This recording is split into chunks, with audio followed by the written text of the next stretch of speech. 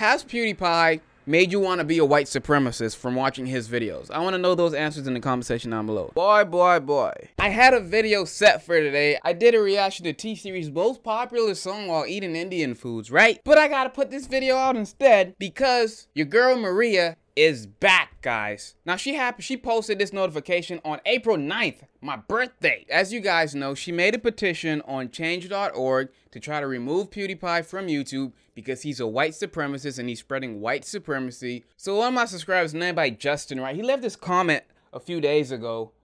Like, how do you guys feel about people holding someone's past against them? Basically what he's saying here. It's not right. A lot of people said certain things in the past. A lot of people have done certain things in the past that they are now ashamed of and they've apologized for multiple times. And a lot of these people actually mean it. The thing about it today is how easy it is on the internet to spread a misconception about someone when you blatantly don't look at the details, the lines in between. But I think this was like 5 years ago when he did say the word and he's apologized for it. And I don't think he said it since that time. And he's shown that he's more of a good person than anything. But anyway, I'm rambling on a little bit too much. Let's get into Maria Ruiz's little thing she has going on here. For the people who are giving her death threats and trying to hack her, that's not the way to go. There's going to be people on either side of the fence doing things like this. I do not condone that at all. If you're trying to hack the lady or giving her death threats, that's wrong. Don't do that. She updated the petition. We're gonna go and check that out. She's disappointed and yet not surprised at PewDiePie's attempt to duck responsibility for his actions. He did not duck any responsibility for his actions, okay? He posted a video on his channel explaining what was going on at the time, and it seemed like you didn't watch the video. There's a lot of people that I was against on the opposite side of, but once I saw that, hey, this person isn't that bad of a person after you actually look into them and stop listening to the news alone, you realize how you're manipulated into thinking one way. It's the people with the biggest voice, like the Wall Street Journal, the Guardian. They have a large audience, so of course once they post something, everyone's gonna think that thing is true. That's the thing. No one's actually looking at the context. Like he said, if you don't know who PewDiePie is or whoever's in this situation and something like this comes out, a story or a petition, people are going to think, oh, look, 80,000 supporters, this guy has to be an asshole, a white supremacist, or a racist. That's how people think. No one cares to look into detail about anything. How many times have you signed something with fine print above it? How many times have you read that fine print? Probably never. And if you did read it, you probably only read the first sentence or you tried to look for a number, and that's probably it. However, when there's a story about someone, although I want to believe it, like when there was false stories about Trump, I'm not a fan of Trump, but when there was a false story about him, I looked into it. I didn't just read a post from CNN or MSNBC. I made sure I gathered research from multiple places, and some of the times those things turned out to be false because they just give you clickbait thumbnails so you can believe that Trump is this kind of person. Click the article and you'll realize that it's not what the title says. It's just clickbait. So I tried to get in contact with Maria via Twitter, but she never responded to my message.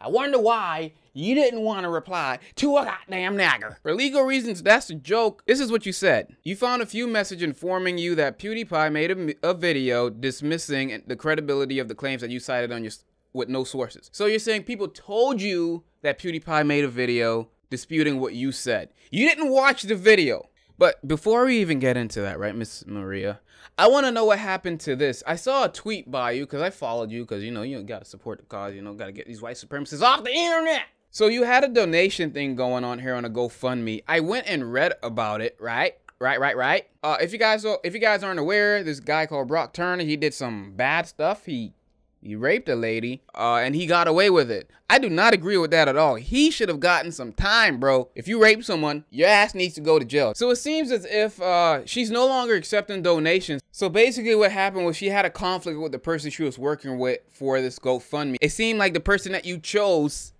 wasn't such a great person after all. According to you, I don't know the other side of the story now. Now, I say this point to say this. It seems like you have poor judgment. Don't you think so? I mean, the person that you went along with this huge thing, it's a big issue, was trying to take money. Doesn't seem like your judgment is too great. And in terms of PewDiePie, I can see why you would think that he's a white supremacist and is trying to spread it.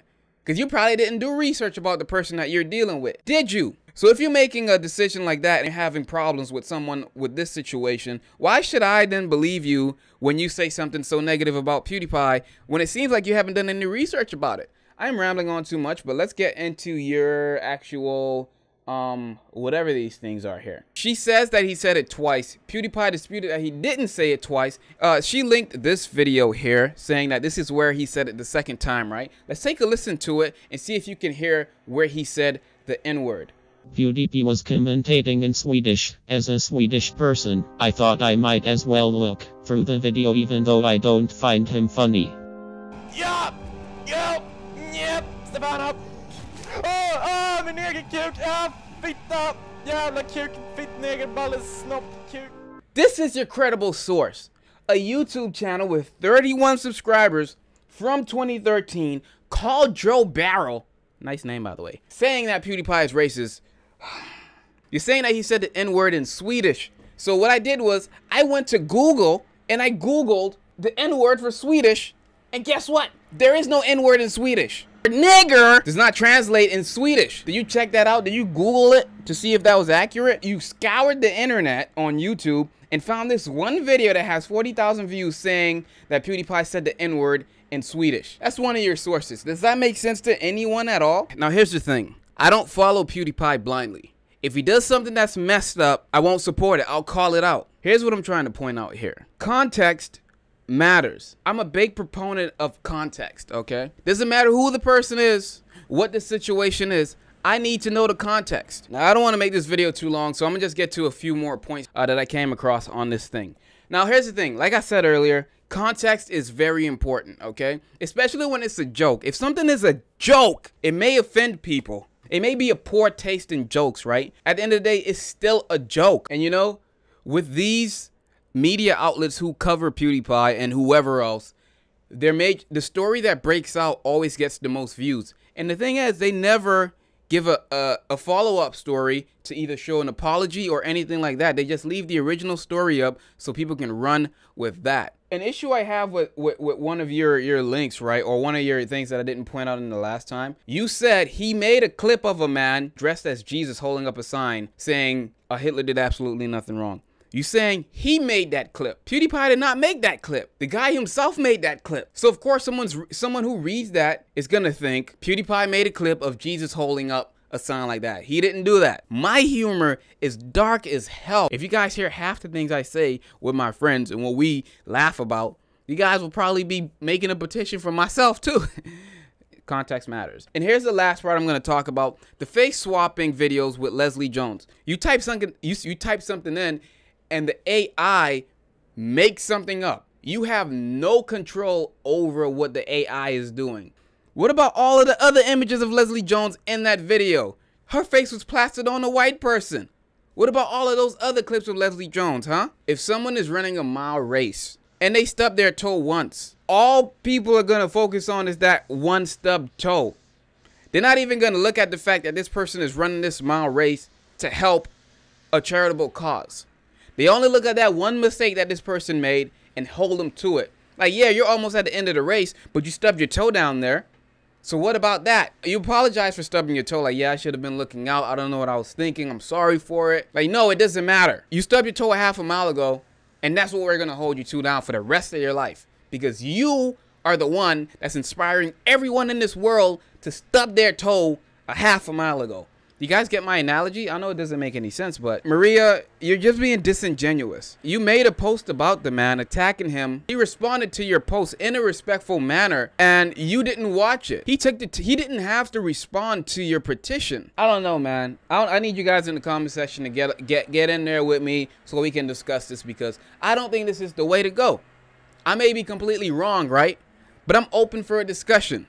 It doesn't seem like Maria's open for a discussion. You just want to point a message and not have anyone counter that message. The N-word that he said, it wasn't right. Was I offended by it? No. But I can see why people were offended. I like the darkest jokes. I don't care if it has to do with slavery. I don't care if it has to do with whatever controversy that happened. I love those jokes because it makes people uncomfortable. And when people are uncomfortable by jokes, it makes me laugh. We have crazy people like me in this world, and you're trying to shut us down. Comedy is comedy. It can be light comedy, it can be dark comedy, but it's comedy. At the end of the day, we do not mean the things that we say when we say dark things. But anyway, these lawnmowers are pissing me off, so I'm about to sign out. Peace.